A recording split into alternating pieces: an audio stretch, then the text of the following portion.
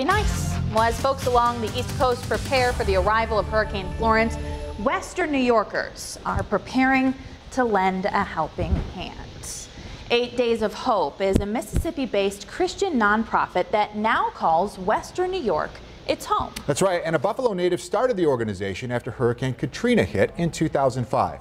Tonight, 7 Eyewitness News reporter Justin Moore introduces us to the man behind the mission of hope and recovery.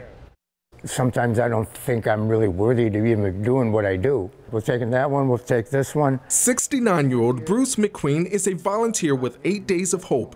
The retired Cheektowaga trucker and cancer survivor is among hundreds of volunteers suiting up to help with Hurricane Florence relief efforts. God placed me in a situation where I can be a blessing like this, and I wouldn't trade this for the world. 8 Days of Hope is a Christian nonprofit organization based in Mississippi with several branches located across the country and here in Western New York. The group goes to areas impacted by natural disasters to help people rebuild. Buffalo native Steve Tiber created the organization following Hurricane Katrina in 2005. Now his rapid response team is heading south. We have our power washers, our compressors, we have our chainsaws. This is going to be an epic storm. Tiber says volunteers will head to impacted areas hours after the storm hits. Crews are expected to be hard at work for the next 6 to 8 weeks.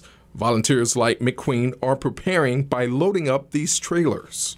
This is one of the trailers volunteers have loaded up with dehumidifiers and fans, all to bring hope to those impacted by the storm. So based on what we're seeing and the populations that's in that area, this could be a top 3, no less than a number 4 storm of all time. We just want to bring God's love. 8 Days of Hope will start accepting hurricane relief donations this Saturday at its location on Kensington Avenue on Buffalo's east side. Justin Moore, 7 Eyewitness News.